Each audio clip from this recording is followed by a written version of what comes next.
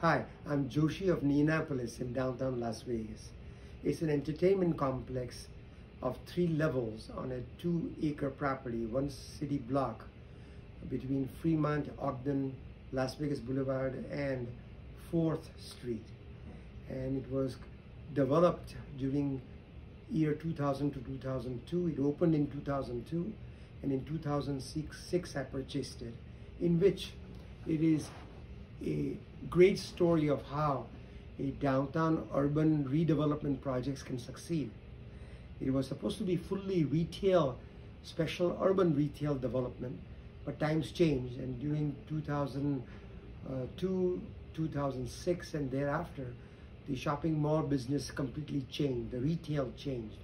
The online sales became very, very prominent in the shopping center industry, and therefore all the physical retail brick and mortar stores were phasing out. As such, entertainment was the #1 priority for most of these urban developments.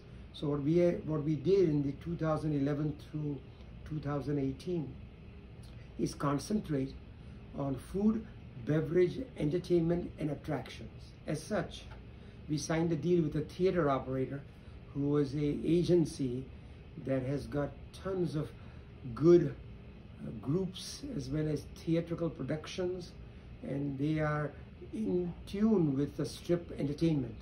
So they are bringing those customers where they are not discovered yet, the great talents, to bring them to Neonapolis for a good value of entertainment. Second is we created the second floor to be the nightclub district, which was primarily Cat's Meow, which is one of the finest clubs from New Orleans. They opened and are doing very well. We got Nerd, a millennial nightclub by Jonathan Borchetta, who's been the biggest promoter of our building. And we got a phenomenal museum, arts museum, that has done very well for us for over 16 years or so. So it's been a great ride on the second floor with the entertainment and theater district. We have first floor, which is food, beverage, and all kinds of attractions. A attraction called X-Hole, which has done very well for us. Arcade. We've got a very unusual neon chapel, which is where you can get a phony, laugh at kind of weddings, and that's taken hold of a lot of visitors that come to Las Vegas. We have a racetrack for go-karts created by a very famous racer, Gene Woods. We have Don't Tell Mama with over 25 years experience in a music-related bar in which the waiters and waitresses sing, and you can sing along with them.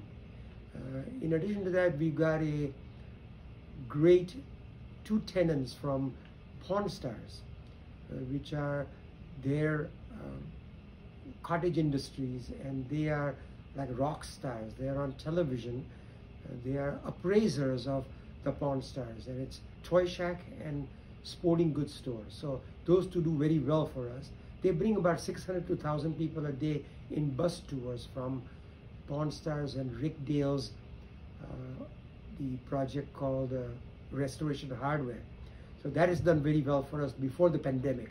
But after pandemic, everything is changing, of course.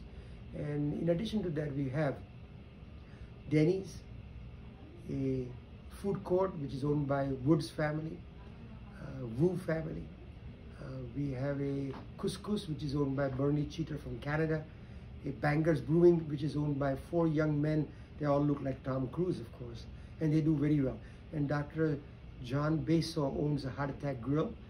And with all those tenants, we have a very good 90% lease project in which, as soon as this project has a welcoming sign on the Fremont Street and the casinos opened up at full blast, we'll get back to our 24 million visitors, and we'll be back on top, as we promised. During any time people still want to come to Las Vegas. If it's a recession, depression, they want to forget about all that, come to Las Vegas. If it's the greatest time, they want to come to Las Vegas. And where we are is the best location in the Las Vegas Valley. It's on Las Vegas Boulevard at Fremont Street, a 300,000 square feet, 3-level entertainment complex. I welcome you to Indianapolis at any time, day or night. Welcome.